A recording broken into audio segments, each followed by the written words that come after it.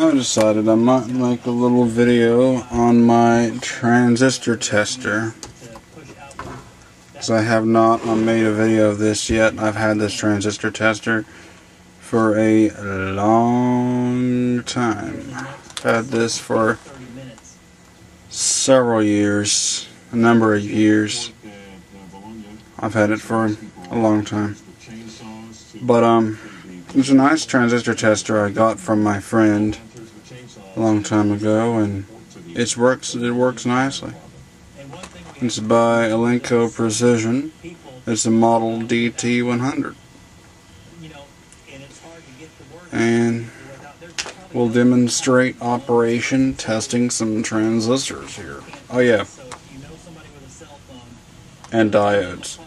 So, yeah.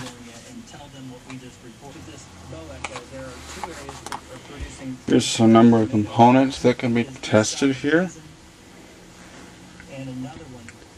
Let's test a germanium diode. That's normal B affecting Desart. The northern edge of this bow actor will affect Desart with a potential tornado. The diode lead onto one side, say the cathode, and one of the transistor leads. I always use the emitter lead because it's right next to the diode lead. Onto the other side of the diode.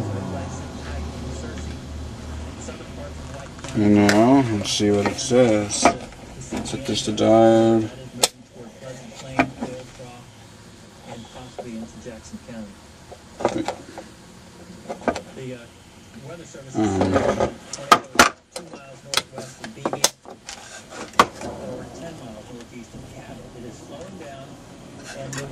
Try it again. There it goes. Cathode, because the diode lead is put onto the cathode. So it chose a good diode. Let's try this beast of a diode right here. And I have the diode lead hooked up to the anode. It should blink anode. At the Senior Citizen Center on Baez Drive in Bologna tonight. For all the folks who have good diode.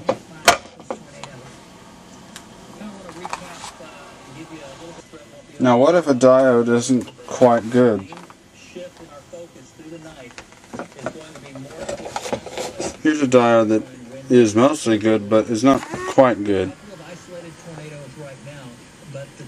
Take note that the cathode one lights up just dimly, so there's a little bit of reverse voltage being allowed through.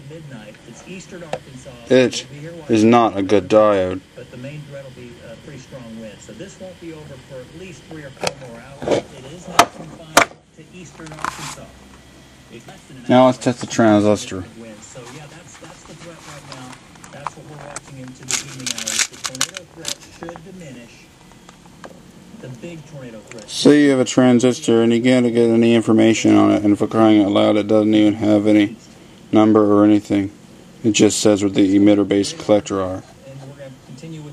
Well, line it up with the emitter base and collector on the socket here.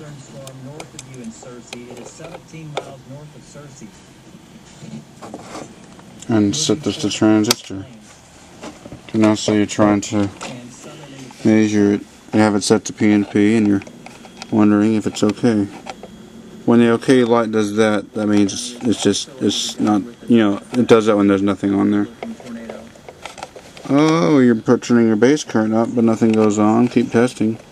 And you find it goes to NP when it's down low. Okay. Switch it to NPN, and now go. Now control, put up the base current. And you see it's okay. Up the base current more. NP lights up more.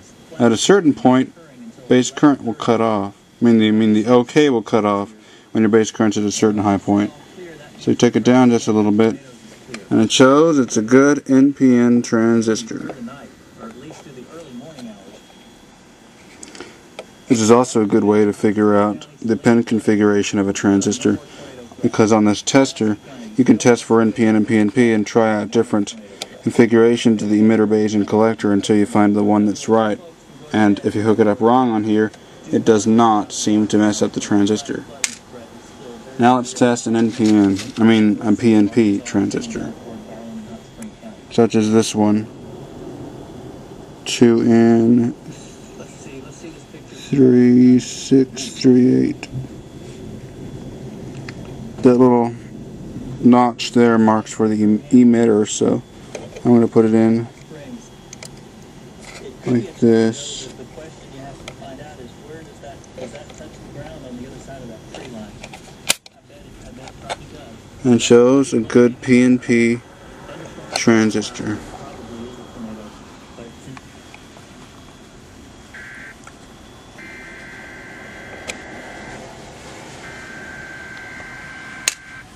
So that's just a quick little video of my Elenco Precision DT-100 transistor-diode tester. A good device to have along with test equipment, including a multimeter, such as this one.